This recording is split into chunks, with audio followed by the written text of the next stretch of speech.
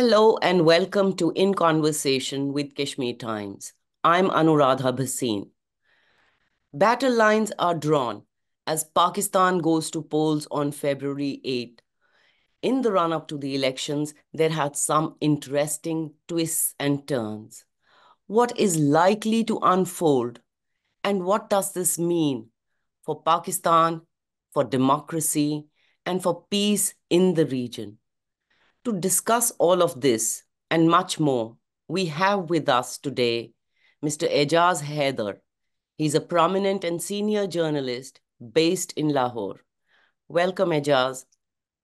Thank you, Anuradha, for having me. That's a heavy menu, by the way. Peace and going forward, democracy and the rest of it. Yeah, Yeah, but that's sure. the interest for us. So tell me, there are reports of in the last few weeks, there was this talk of whether the elections will happen or not happen, and that there was low-key electioneering. And suddenly there are reports that, there is some enthusiasm picking up ahead of the elections. Is that really happening on the ground?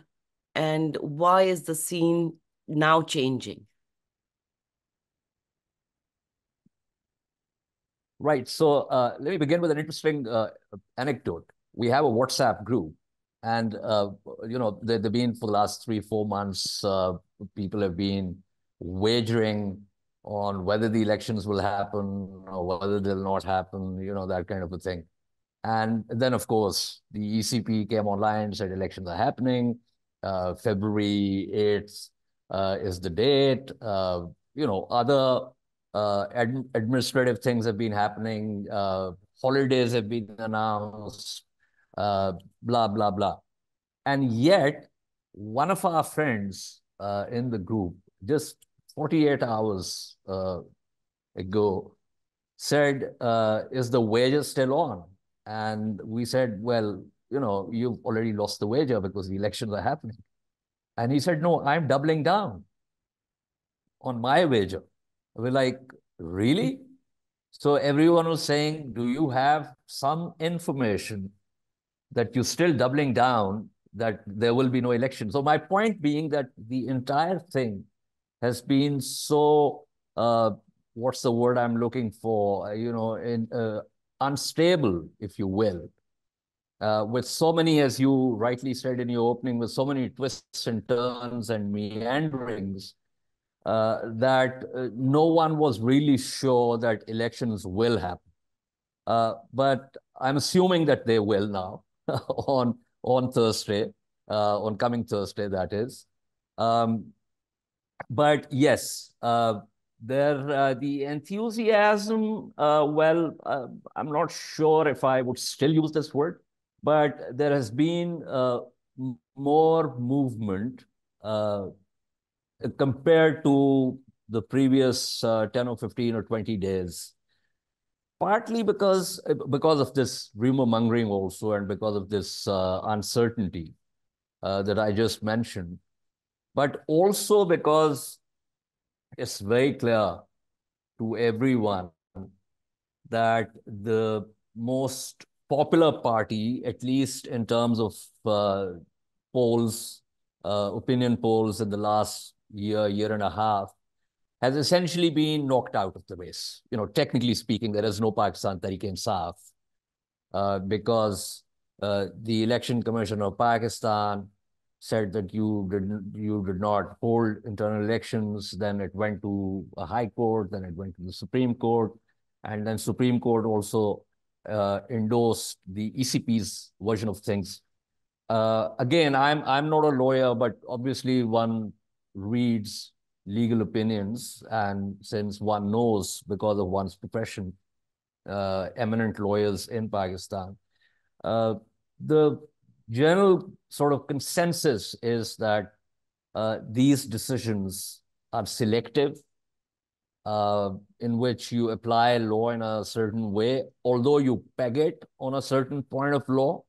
But the fact is that courts seem to ignore the context in which certain things are happening.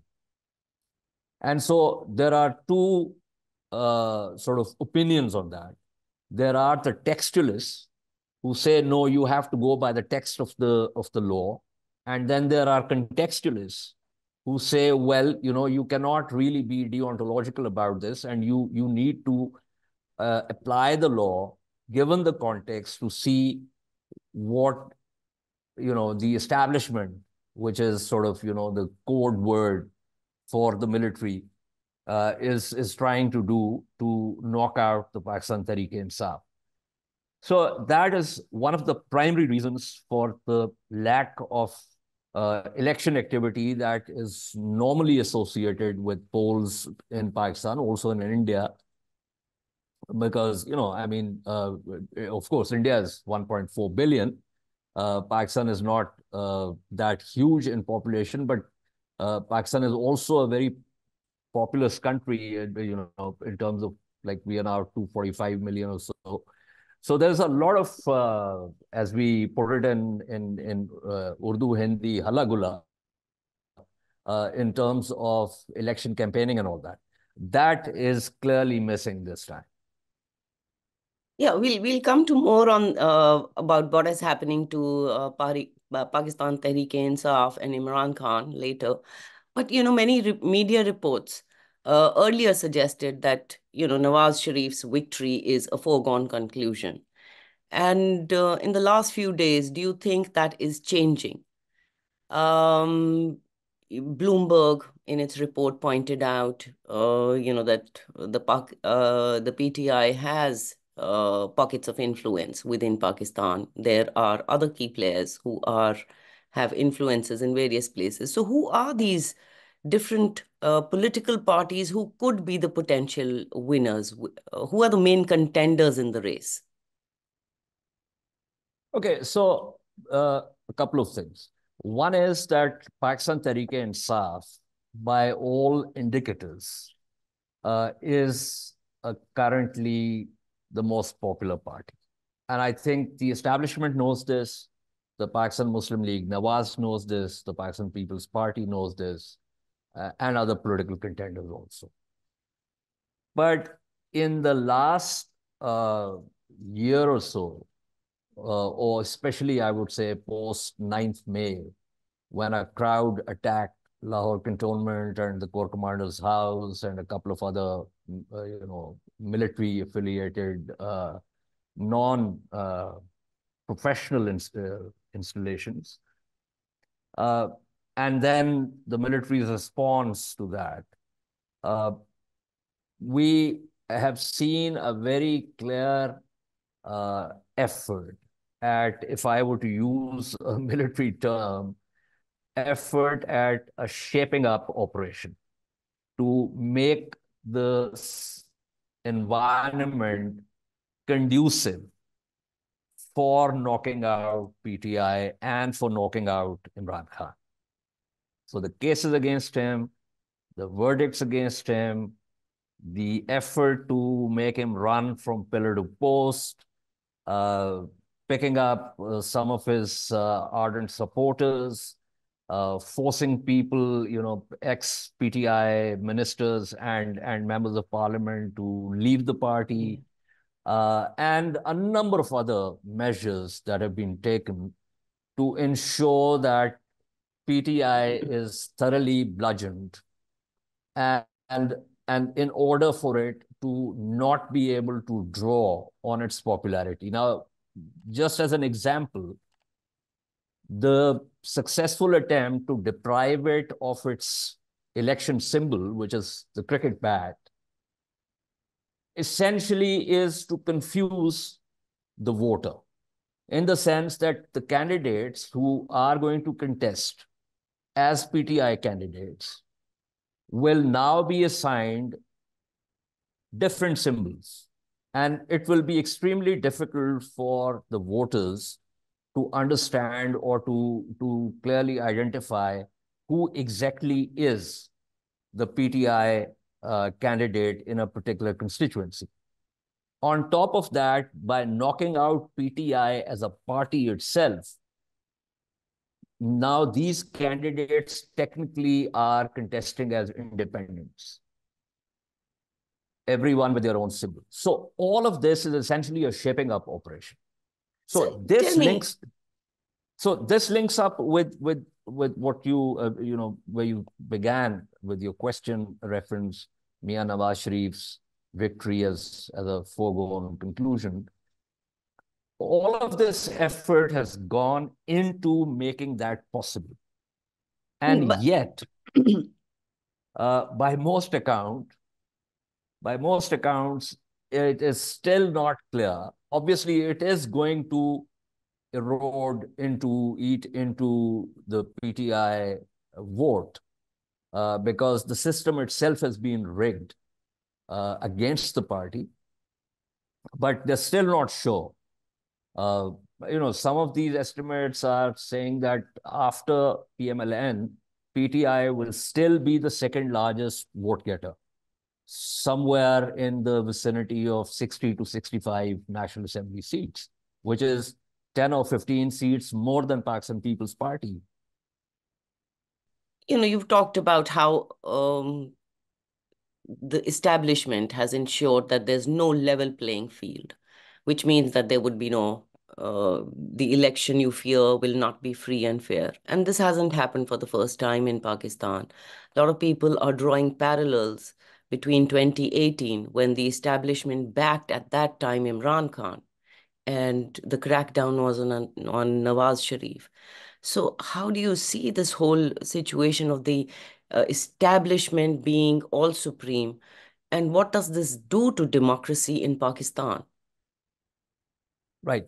So now with this question, we have got to the point where we realize that the problem is bigger and broader than its present iteration.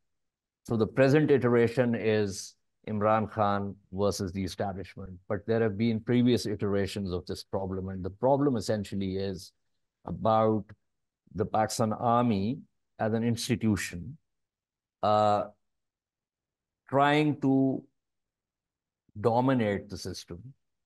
Now, it has dominated the system 3 times, if I count out the internal sort of coup where General Yahya asked President Ayub to sort of step down, uh, 3 times, or 3.5 times, if you will, direct interventions. Now, direct interventions one can understand because the military is up there overtly. But 2008 onwards, there's been a lot of talk between 2018 and the vote of no confidence against Imran Khan, a lot of talk about a hybrid system. The fact is that post 2008, it has been a hybrid system. And the hybrid system, if you ask me, as a realist, not as an idealist, not in terms of an abstract ideal of civilian supremacy. The hybrid system can work if there is a certain balance. Now, Imran Khan had an ideal sort of opportunity to make it work. But unfortunately, at some point, that apple cart was upset. And in a way where you then have a lead up to what happened to the vote of no confidence and thereafter. Obviously, this has an impact on democracy. But let me also add one thing, which is as a former, I say former because it's been a long time, I've kind of moved away from my study of CMR, civil military relations, but it's kind of peculiar to Pakistan. I mean, if you look at coups in Africa or Latin America or even in Turkey or Indonesia, you don't have militaries come in and then seek legitimacy. In Pakistan, every time a dictator comes in, he tries to seek some kind of legitimacy. And he does it by 2 things. One, he reaches out to the judiciary and gets the judiciary to somehow legitimize the coup. Mm-hmm. And secondly, after a brief initial interlude, tries to reach out to the political actors and to try and create a new King's Party. Because, and there's a reason for it, because the army, while trying to safeguard its institutional interests, is also keenly aware of the image it projects, and not entirely wrongly, by the way, that of a national army which has the best interests of Pakistan. Uh, and therefore, it's not like the Myanmar army. It's not like, it's not like Pinochet, or it's not like Galtieri, or it's not like the Latin American or African armies where they'll just, shoot and kill people and the rest of it. Uh, so they try to, while guarding their institutional interests, they also try to project themselves as the guardians of Pakistan's security and interests. So they require some kind of legitimacy, which is why they tried this with Nawaz Sharif, to have some kind of hybrid arrangement with him. It did not work out. They tried this with Imran Khan. It did not really work out. And this is where the problem arises, because if you have a parliamentary system, if you have the chief executive, which is the civilian principle, constitutionally, he is going to essentially tell the army at some point that, here, look, I'm the boss. So that's where this tenuous balance, which is already tenuous, becomes even more problematic.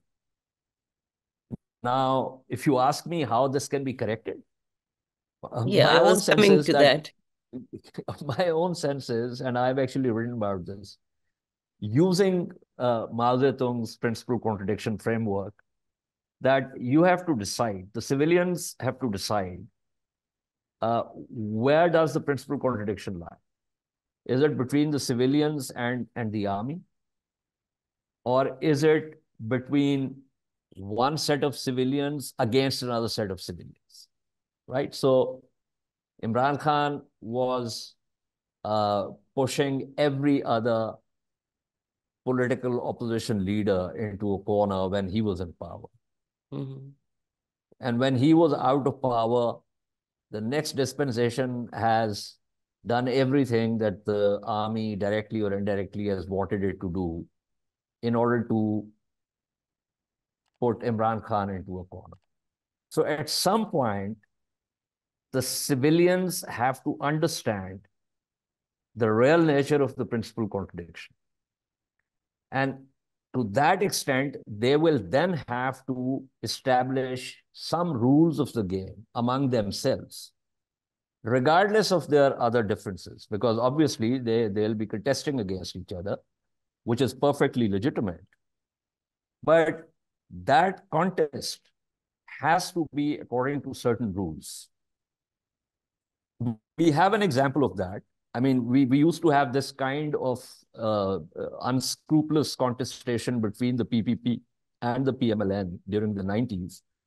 But once Nawaz Sharif was ousted by Musharraf, PPP was also out of favor. They came up with the Charter of Democracy. And now Khan's party will also have to, at some point, when this present storm is over or is weathered, will have to become part of some kind of Charter of Democracy before they can begin to contest against the army's dominance. So would you say that, if the political parties have to free themselves from the military's stranglehold, they would need to, first of all, democratize themselves and maybe come together on some common minimum principles of democracy? And is that what you're trying to say?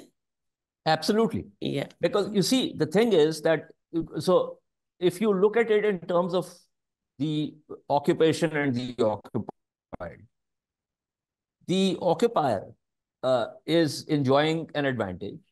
He is not going to, one day decide that because of some moral epiphany, he is going to remove the occupation. No. The occupied will have to formulate strategies in order to contest against the interests of the occupier. And that requires some agreement on minimum principles, but fundamental principles, and the rules of the game. That yes, we will be contesting against each other, but we are going to do it not in a some kind of freestyle manner, but there will be certain rules. But more than that, there is also the issue of governance. The civilians will have to provide governance. They will have to do something about the economy. They will have to deliver. And delivery is very important because let me give you an example, although there are multiple variables and you cannot apply the particularities of one sort of set of circumstances onto another. But look at Turkey, for instance. If we go back to the time of Nahmuddin Erbakan party, he came to power. He was considered an Islamist by the Kemalist secular Turkish military. And he immediately tried to push his agenda. And the Turkey military ousted him. But when Erdogan came, he decided that he is going to play by the rules of Kemalism in the initial years in order to consolidate, improve the economy, link up with the European Union, and because linking up with the European Union and becoming part of the EU is also part of the Turkey military's agenda. But then very smartly, because if you are applying for the EU membership, you have to check certain boxes: independence of the judiciary, civilian supremacy, rights, blah blah blah. Which he didn't do. He actually used the military's agenda to undermine the military's predominance within the system. I mean, I am simplifying a very, very complex situation, but I'm just trying to make a point with reference to the kind of strategies the civilians have to adopt. Now, the problem is that Pakistan requires a strong military. There is no doubt about that. We live in a rather rowdy neighborhood, and therefore we need to have a very strong military. So when I say that the civilians have to prevail upon the military, it is not by weakening the military, but by strengthening the civilian side of the equation. But by clearly demarcating the roles between the military and the political establishment, right? Lots of critics of Pakistan's military end up suggesting measures that will end up weakening the military. Now, that is a big no as far as I'm concerned, because I think the military, we need a very, very strong military, and we need to constantly improve the strength of our military. But specifically on the issue of military's intervention into politics, the civilians have to adopt strategies that strengthen their approach to governance, help them understand the deliverables without weakening the military. And one of the problems with Imran Khan's, after he was ousted in a vote of no confidence, was that he started going out and speaking to his supporters, almost implicitly inciting them to go against the army, not in the sense of strengthening the civilian side, but in terms of weakening the army. And he was also counting on a lot of support within the former, the veterans, the retired officers, uh, and also presumably on the support of serving officers. And it went to the absurd extent where it was very clear that he's asking officers within the army, serving officers, to actually mutiny against the brass. Now, that's a very, very dangerous proposition. And I wrote like 4 or 5 articles saying, do not take this route because it doesn't serve your interest. It does not serve the interests of the Pakistan army. It does not serve the interests of Pakistan.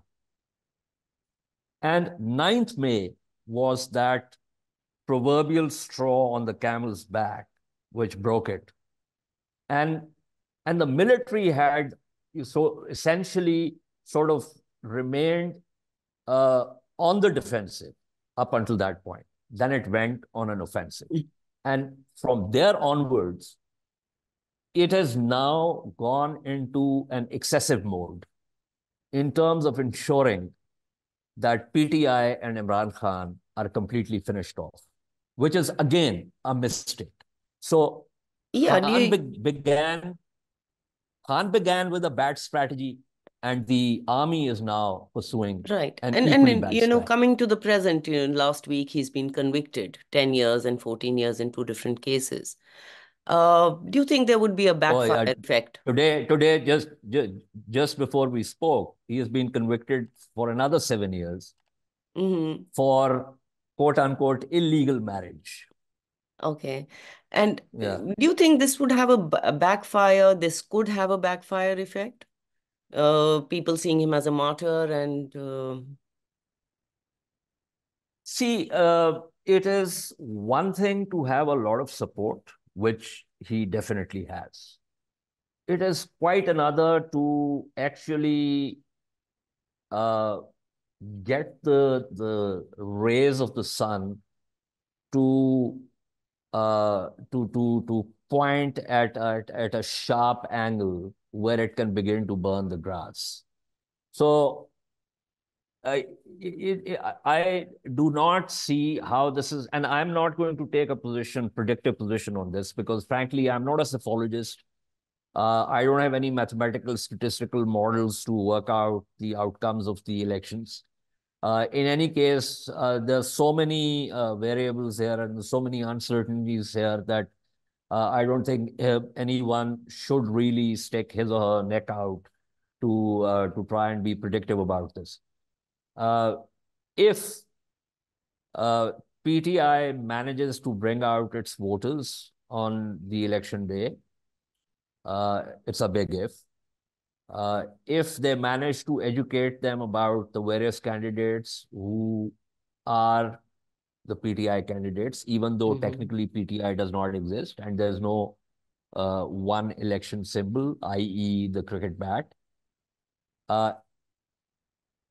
If there is no further rigging, because the system has already been rigged against the PTI. So there has been system rigging and pre-poll rigging already has happened. Whether there's going to be any unfortunate attempt at poll day rigging, we do not know.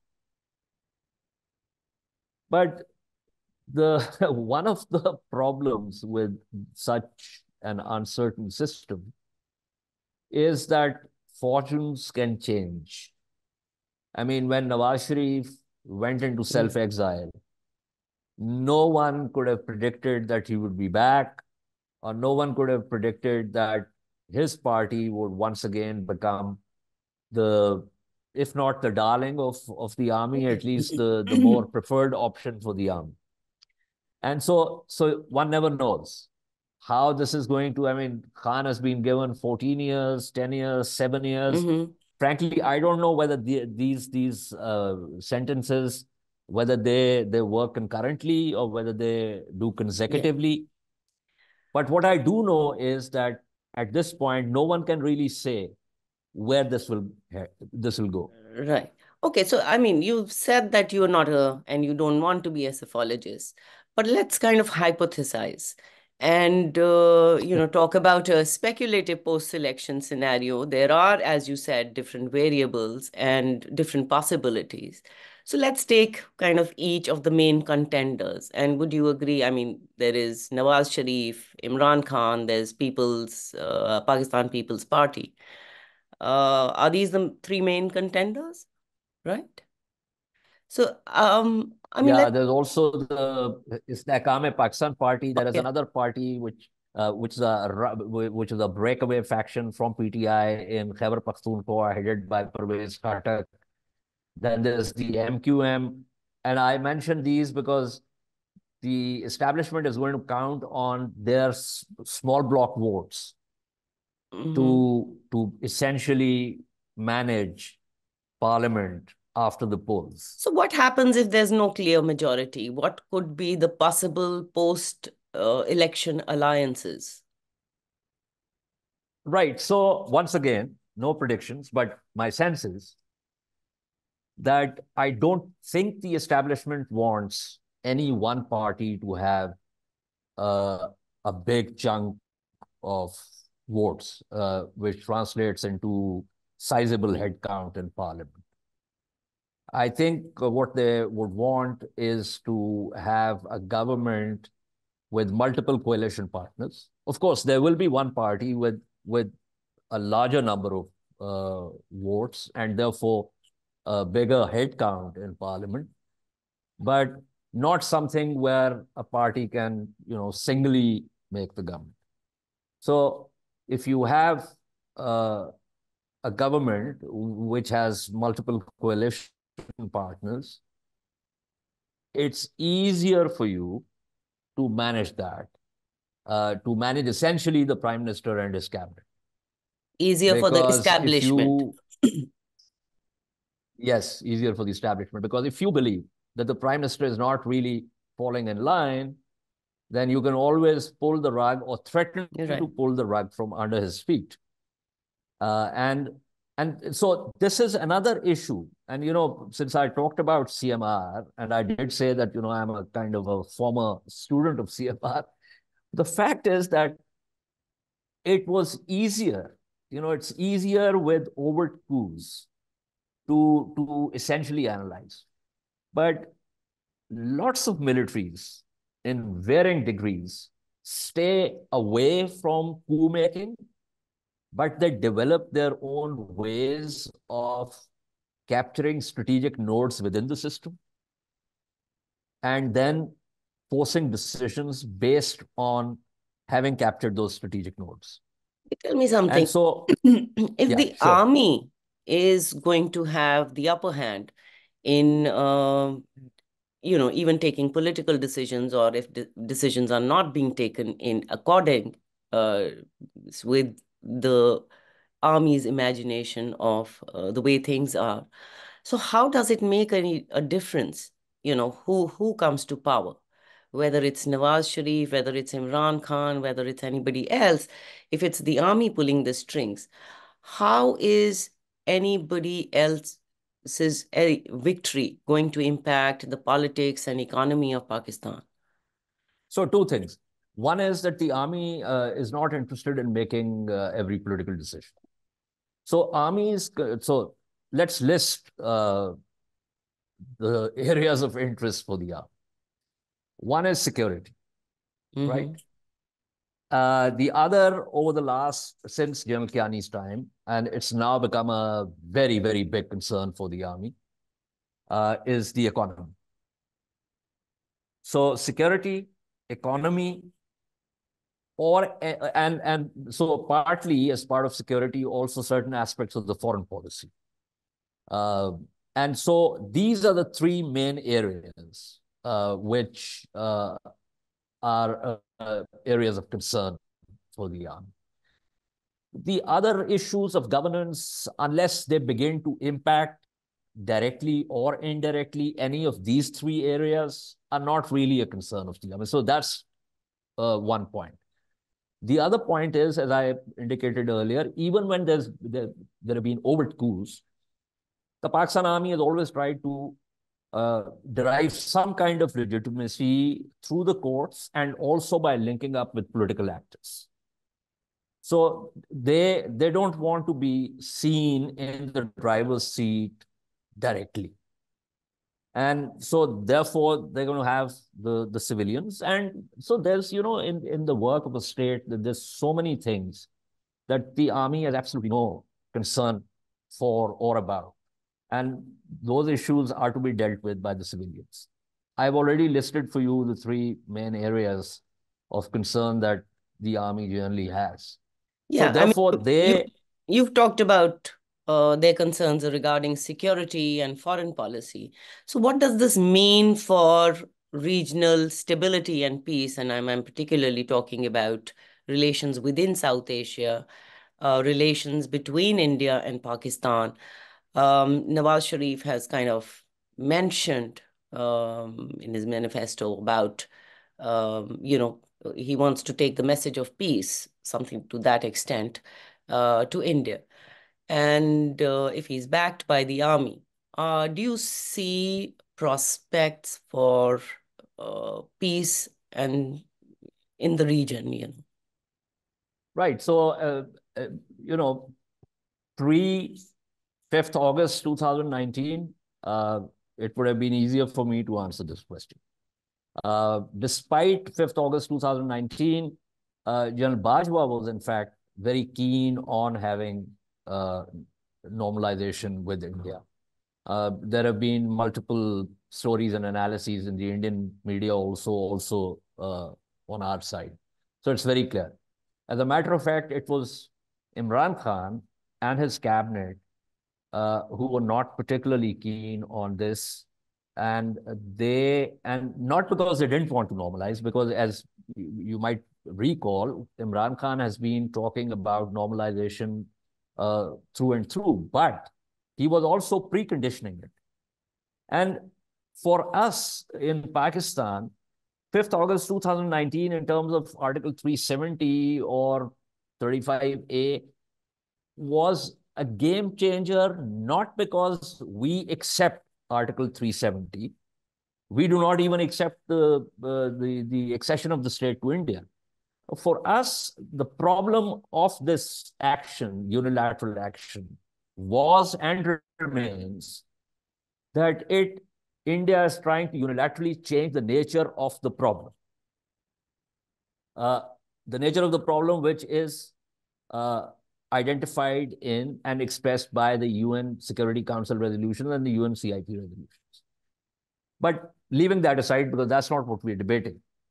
So it was the civilian side which wasn't interested in normalization without India fulfilling, as they constantly said, without India creating a conducive environment towards that end.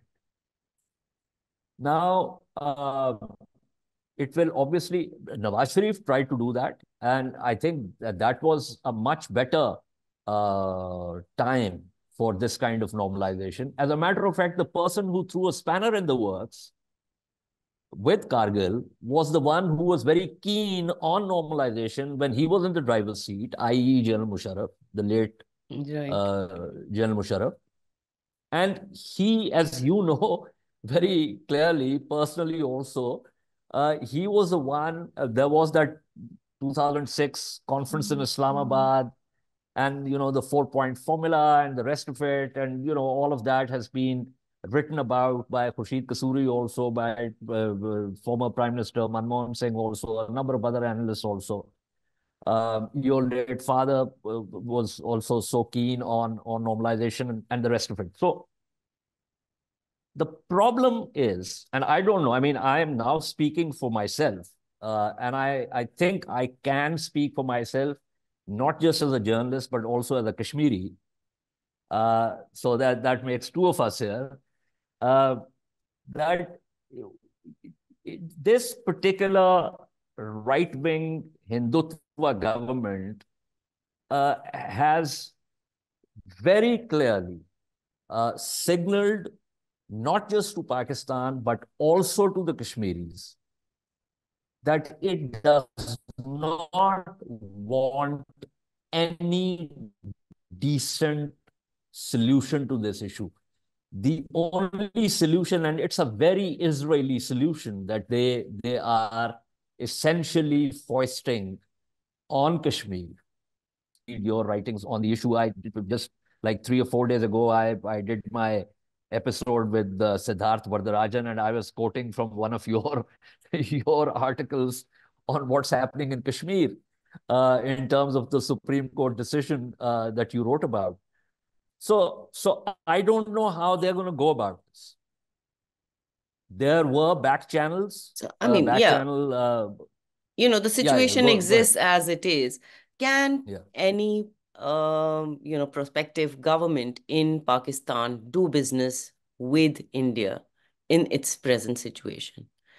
India as it is, with the Hindu right-wing government, a majoritarian government, which has its own ideology, which has its own political agenda.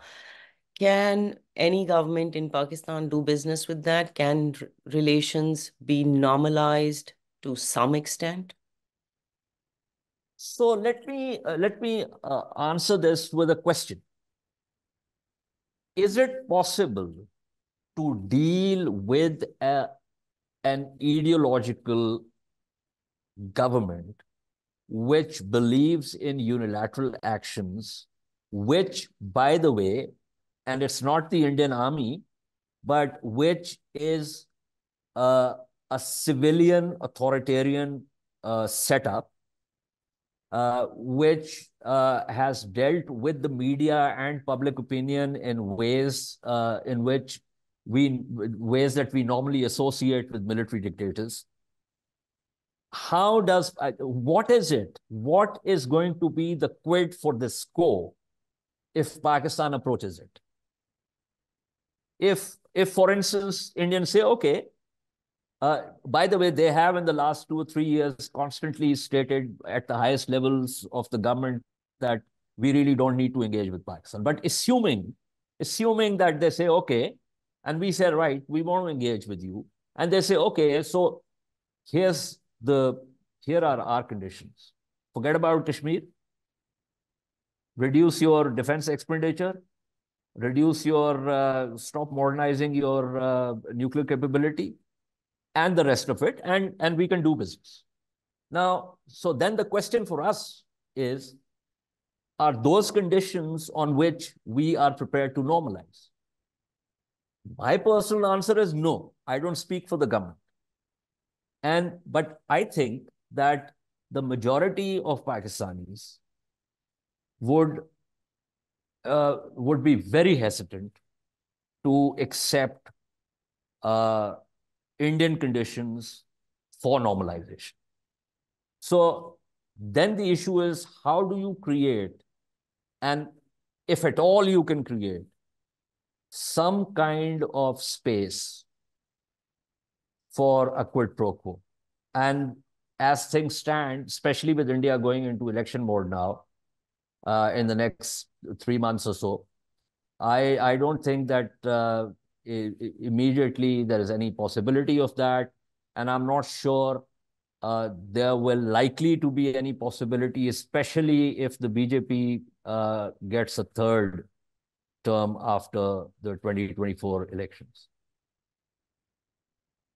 Well, let's hope this impossibility becomes a possibility No, in the absolutely. I coming mean, years. you see, as a matter of fact, as someone who has in the last two years or so done a lot of work on climate, I believe that if for nothing else, purely for the sake of survival, given the climate challenges, India and Pakistan, not just India and Pakistan, but the entire SAARC region has to come together and Of find course. cooperative strategies at every level.